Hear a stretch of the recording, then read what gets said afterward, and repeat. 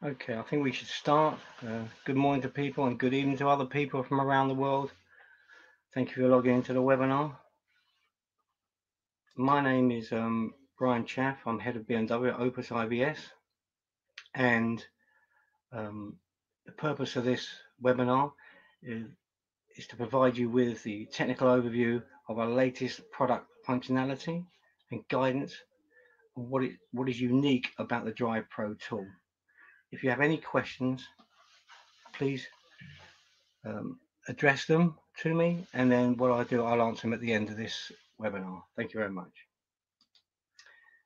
So what sets us apart at Opus IVS for the customer, giving you the edge in the diagnostic world?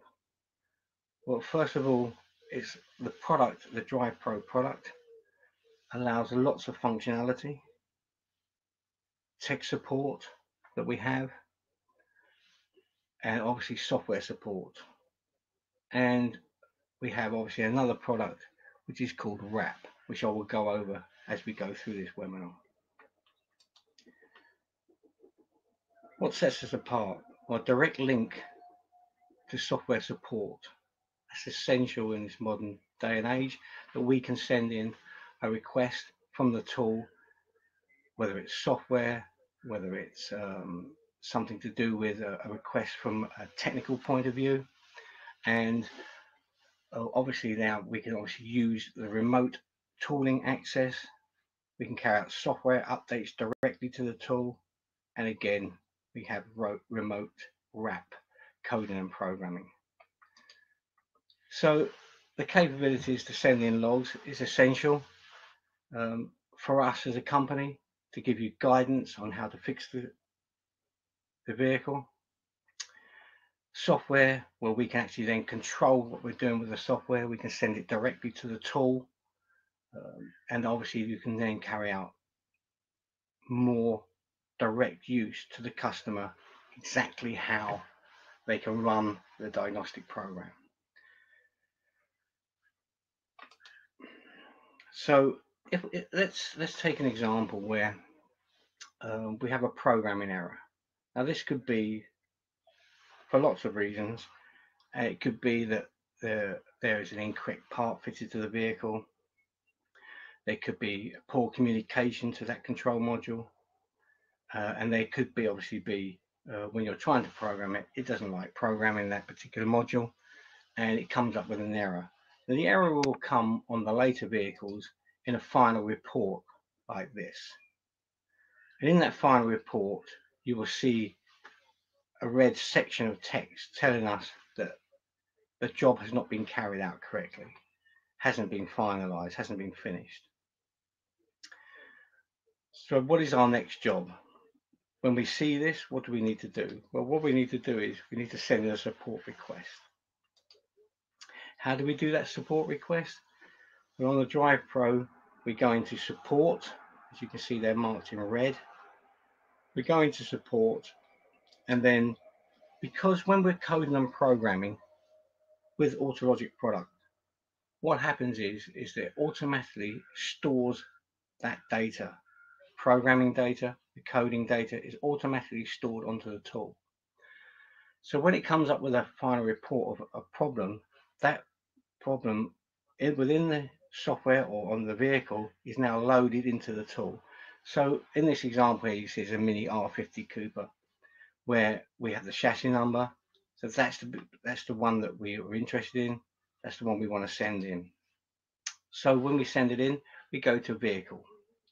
And then when we're in vehicle, we can then have the chassis number in there, the model type. You can put the mileage in if required, and then we need the info. This is the important part. What is the symptom? What actually happened? Where did it go wrong? And then what work was carried out? What have you done to try to repair it? Did you disconnect the tool from the vehicle, turn the ignition off, take off the support unit, and then you carried out a battery reset, and then you went back in and tried to program again, and then you had a similar failure? then you could write that in the work that's carried out, and then you could then carry on to the next screen which says contact, and then obviously we put the email address in, which is already set in there anyway, and then you can send this in. You could even attach a file if required.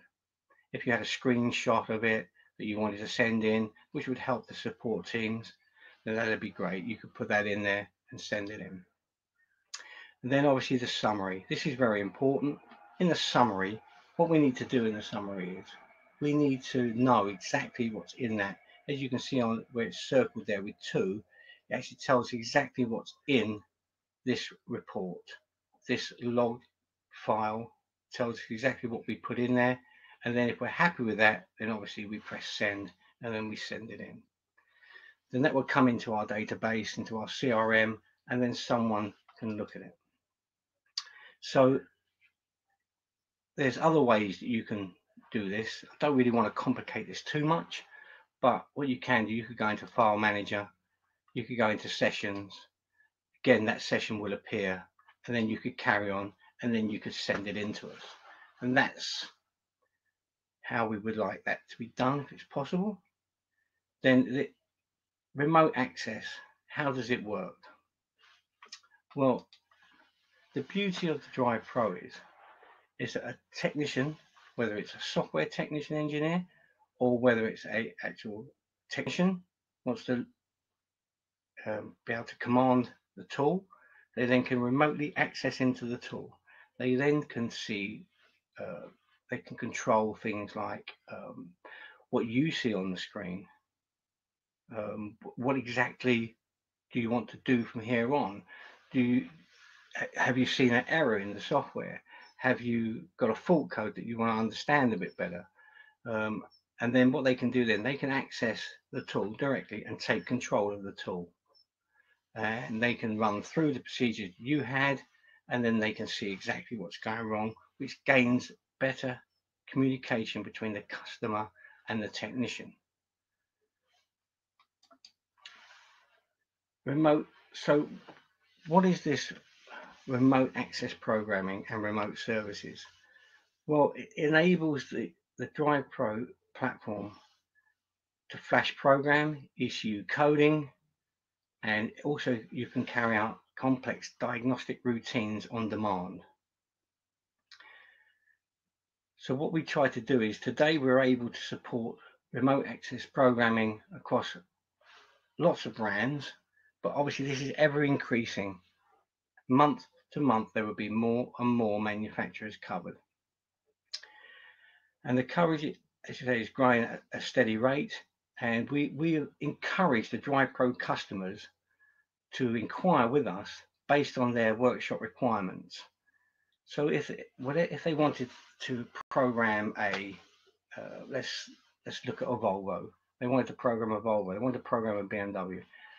Then what they could do is they would then contact the RAP team, and then they would go through exactly how to carry out that function. And that's another bonus, another unique feature of this tool, where you have all these different segments to the tool to be able to carry out all the different complex work. So this enables, as you see here, to flash programs. There's a technician there looking at the screens. He'd have more than one screen.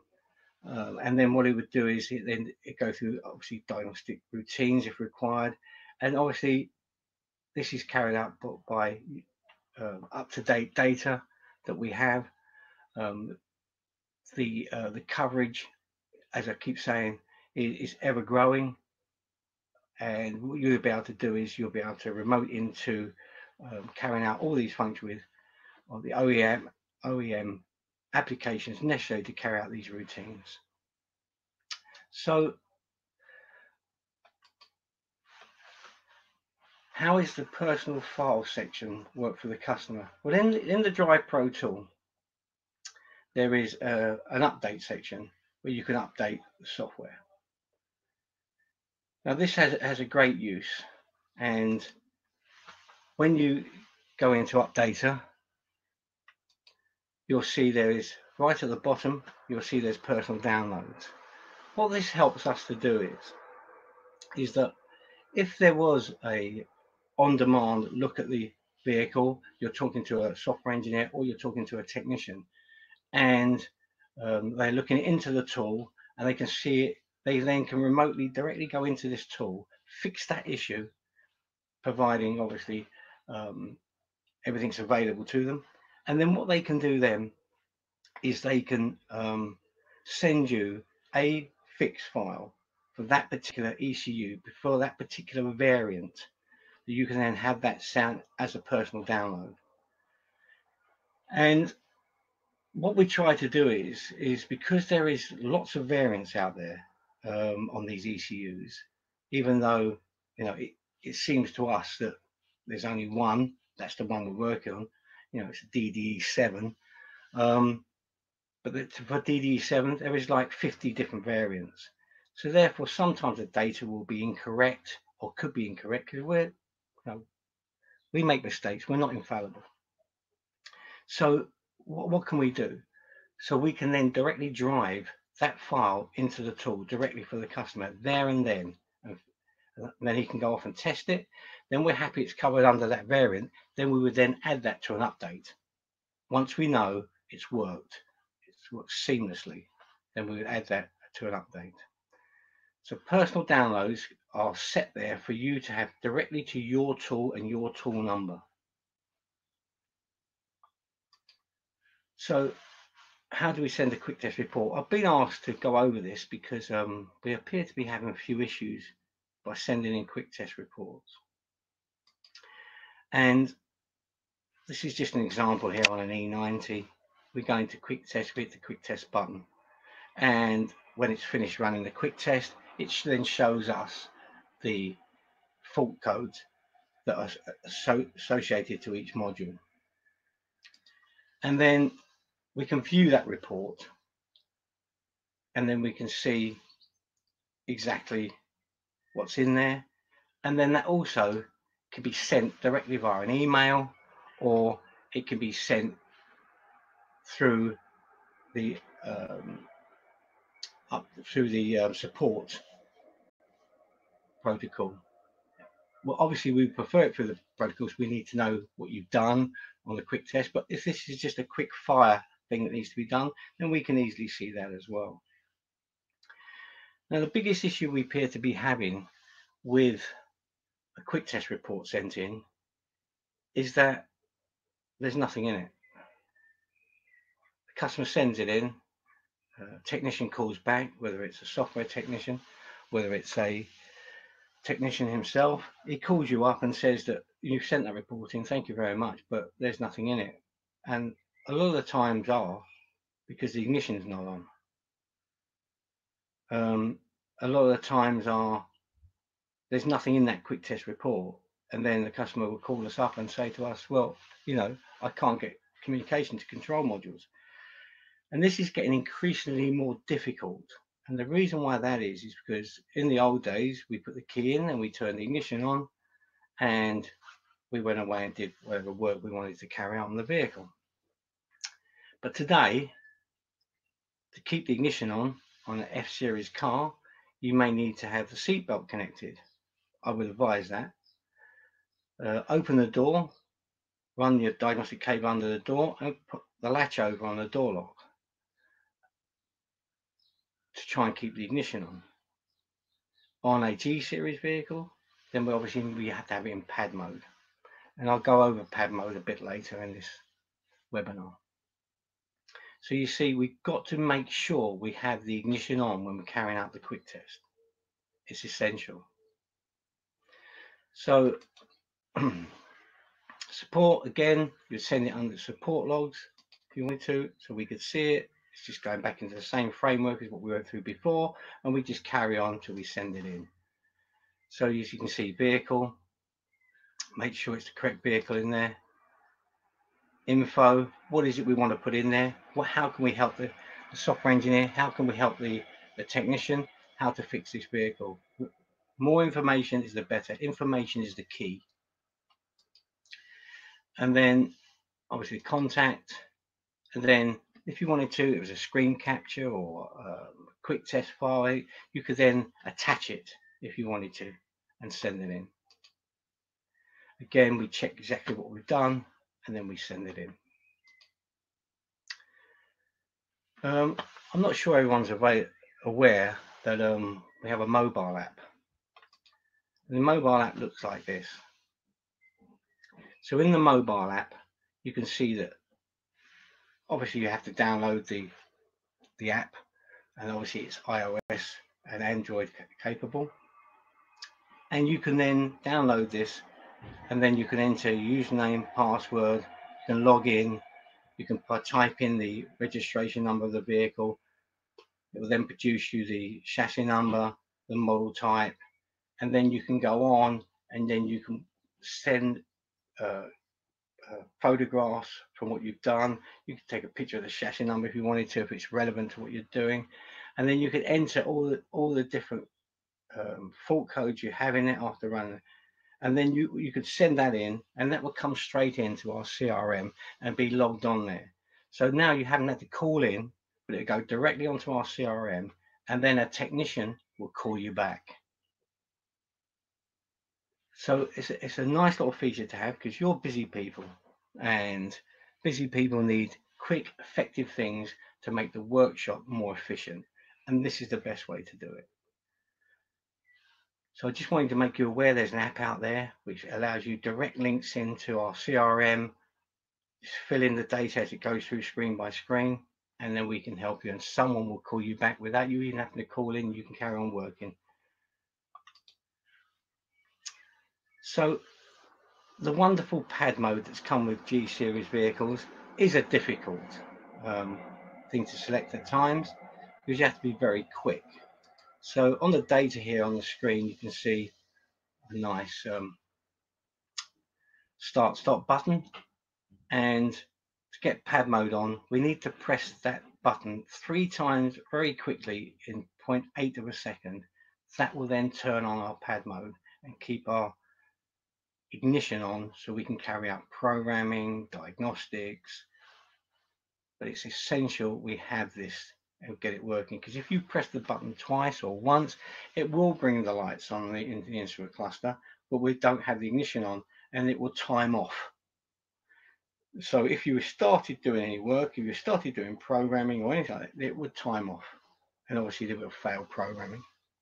So we must make sure pad mode's on. So we just hit the button 3 times within 0.8 of a second, and then we view the instrument cluster and we check to make sure that you can see the engine symbol lit up.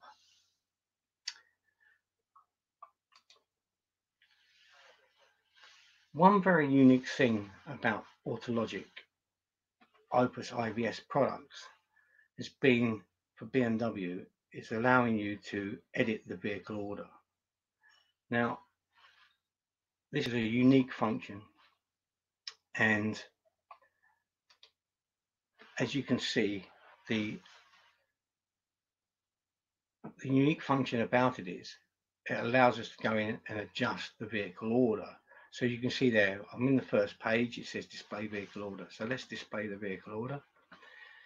These 2 buttons you never touch unless you call in and speak to a technician, and he will then offer you support on what to do next. Any part of adjusting the vehicle order, I need you to contact technical. I need you to, so we can explain to you exactly what you can do, because you could destroy the ECU that you're trying to work with, or what you could do is change the vehicle of the car, and you could take out safety features, and obviously then we'll be in all sorts of problems. So if you want to carry out display vehicle order, and what's the benefit of this? Well, the benefit of this is we can add we could add it's not a good one, by the way. We could add 609, which is going to be professional navigation, CIC, CCC. We'll add this to the vehicle order, and then we could go in and we could then code it to the vehicle. But to code it to the vehicle, we need to know what ECUs to code it to.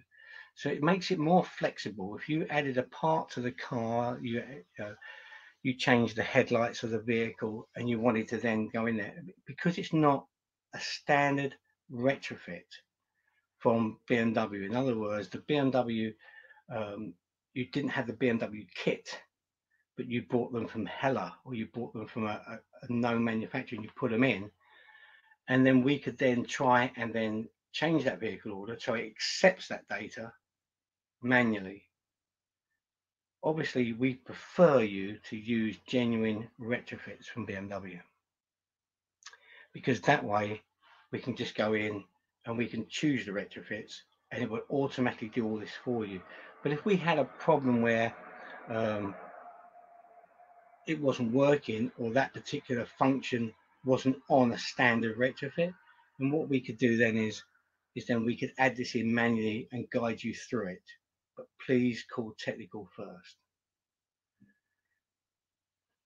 So what I'm trying to say now is this: it's great, this feature, it's been with us for quite a while, but we must address it the correct way, and the correct way is to call a technician and let them help you, guide you through using this. It's very flexible, it's very good when it's used in the correct way. This is now taking you to the subject where short circuit reset, another unique feature of the tool. What can happen is that a light, headlight, side light, parking light, could short in the wiring, could short at the bulb, could short. And once it does that, after a certain amount of ignition cycles, that will then store that, because it's trying to put that on, it tests it, it tries to put that light on, it can't put it on because it's shorting. Then it has that overload is then registered into the FRM, FEM, or BDC, and then what happens then is that it then flags it as a permanent fault, and you can't get rid of it, and that light will not come back on again, even though you may have fixed it. So in the early days, you had to change the FRM, put a new one in. There wasn't a short circuit reset. But here at the Autology Opus IVS, we made this software available on E-Series vehicles very early on, that you could carry out a short circuit reset. How do we do that? Well, we have a fault code in there saying short circuit reset in the FRM. So we're going to choose an E90 as an example here, and then we're going to go through the E90, we're going to go to body, and then we're going to footwell module. And then when you're in the footwell module, there is FRM short circuit reset. Now this will only reset and be stored if we fix the fault. If we haven't fixed the fault, yeah, we could clear this, but within, as the cycles of the ignition go on and off, it will then be re-registered again. So a nice feature, haven't got to change the module. Modules aren't cheap these days, and therefore we can carry out the short circuit reset. F-Series vehicles. So on F-Series vehicles, it's in the FEM. So we select the model. We could obviously do auto determination, go to body, go to the front electrics module, and there we can see short circuit reset. Remember, we must fix the problem. We can't just press short circuit reset and hope it fixes it. I wanted to show you on X5 F15 where we'll go to the BDC on this model to do a short circuit reset. How do we do that? Well, obviously we select the model, F15, we go to body, we go to body domain controller, BDC, then we have to go into service functions. Once we're in service functions, then we can carry out the BDC short circuit reset. So this BDC short circuit is across the range. So just to go on one more, there's the G series BDC. What do we have? So we have a G30. We need to go to body. We need to go body domain controller. We then go to service functions, and then we have the short circuit reset. So all these things are unique, because what's happening about the uniqueness of this is we don't have to change the module. Providing we fix the fault, we don't have to change it. And obviously that's saving a lot of money. And but the part about this is obviously we have to fix the fault for us to be able to reset the counter. What is unique to the Opus IVS product is that we can now carry out condition-based servicing, and we can write the service history. To write the service history, we need to obviously go into select the model. We're going into select CBS, and then in there will be write service history.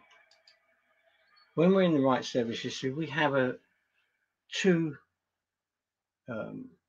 parts to this on page 1, and that is add a service record. This is obviously recommended, as it says there in brackets, and there's erase all service resets.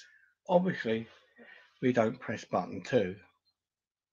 If we press button 2, we erase everything that's stored into the iDrive.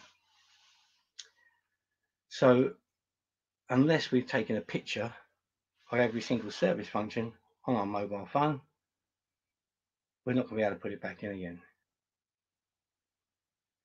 And the only way we could put it back in would be if we had BMW Vista. We could go online with pass-through, and then what we could do is we could write the service data back into the iDrive.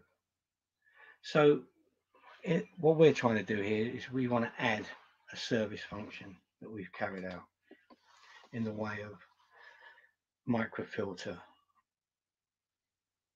engine oil, inspection service. So first page that comes up will ask us, do we want to add this in kilometers or do we want to add it in miles?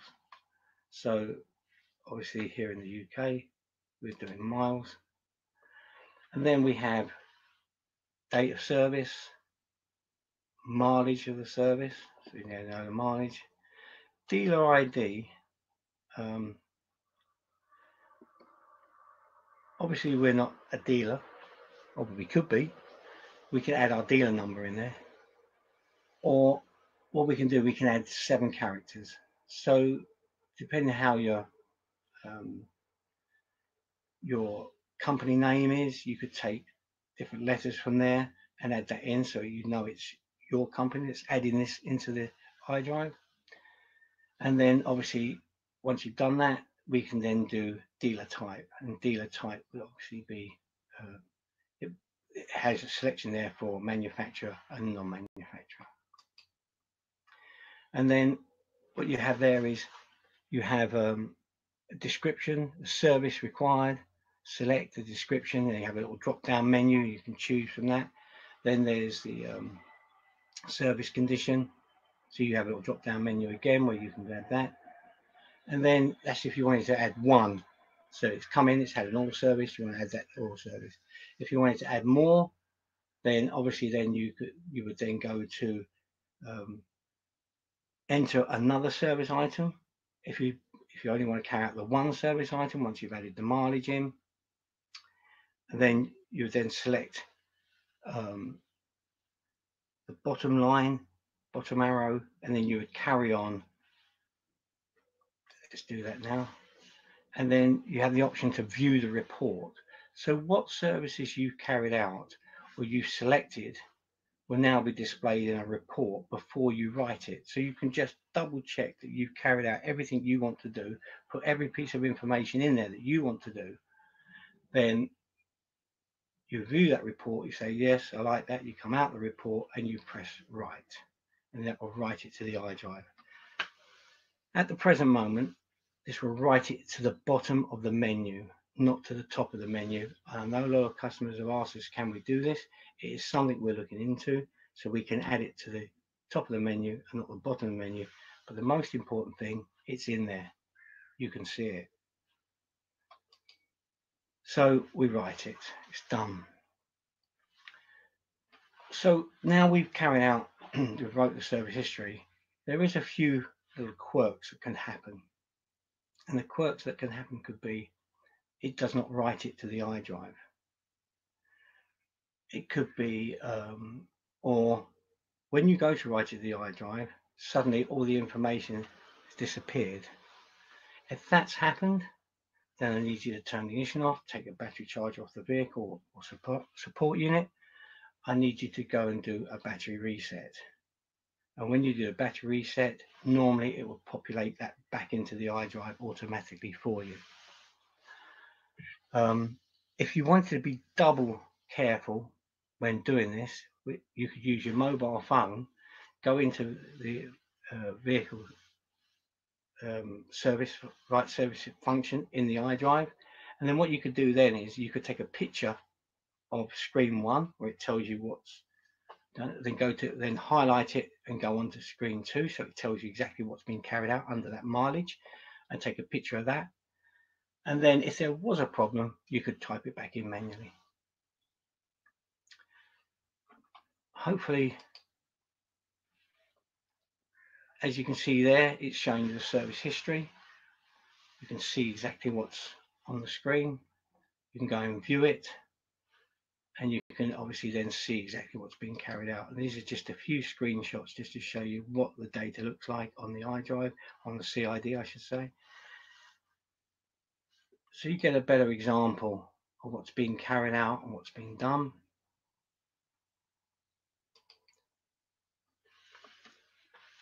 A lot of people are aware, and a lot of people aren't aware, but recently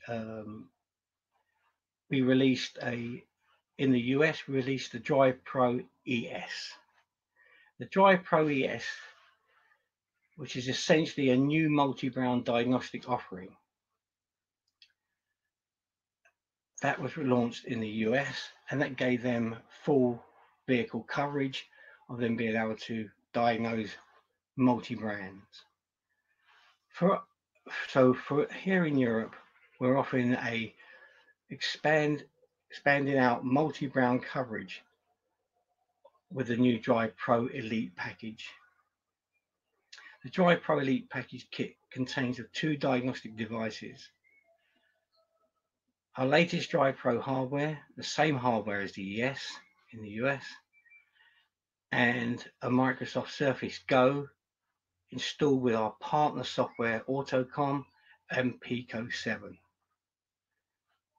Both devices are fully connected to our IVS 360 support center, so you can see that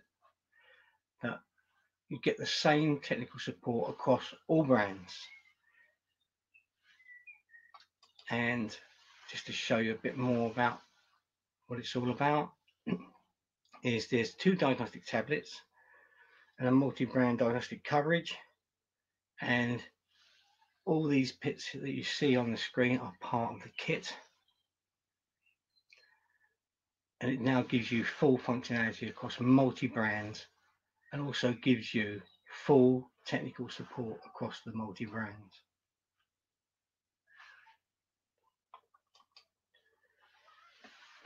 Well, if you want to know any information regarding the DrivePRO Elite Diagnostic Kit, if you go to sales/UK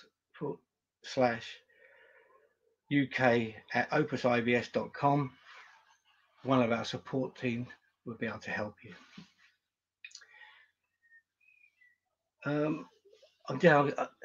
This is now, as you see, the part of the where we've completed the webinar today, and now I'm going to look at some questions that have been sent in and try and answer some of these questions.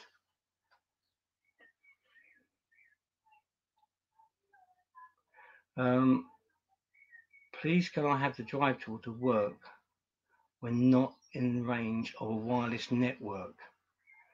Okay, all you need to do with that is where the USB is on the where you have the USB tool, where you can plug in the top of the tool. So you have a USB to Ethernet adapter.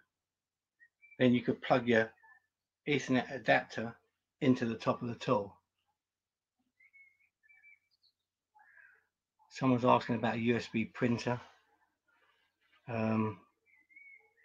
Not something we could look into. I need to take some notes down.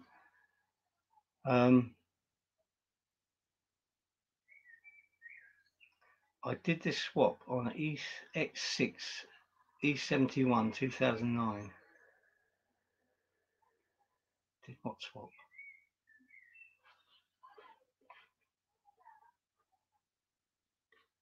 Okay, let me start from the top.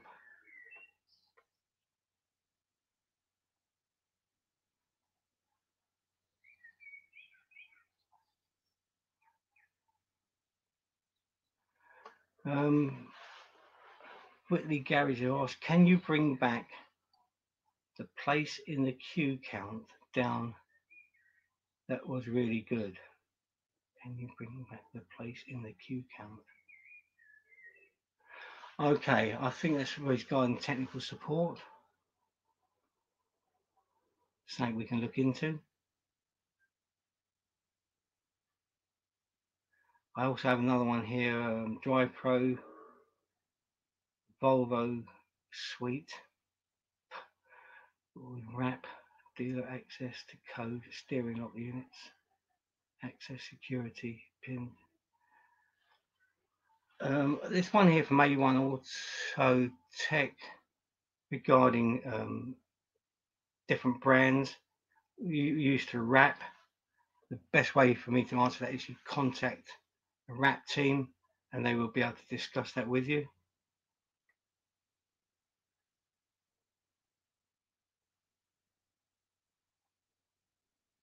On the mobile app, would it be good if we could add this through the job? Currently we can only append when Autologic's open and then close the support section. Can this be added? Again, what I'll do is I will take all this down from here and then we can look into it, and when we run our next webinar I can then answer a lot of these questions for you.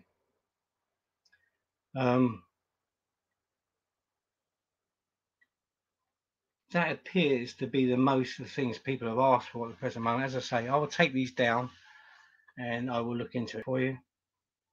Thank you again for watching our webinar. I hope this has increased your knowledge on using the DrivePRO unit and what is accessible to you. And hopefully I'll see you soon. By all means, everybody, please stay safe. Thank you very much indeed. Bye for now.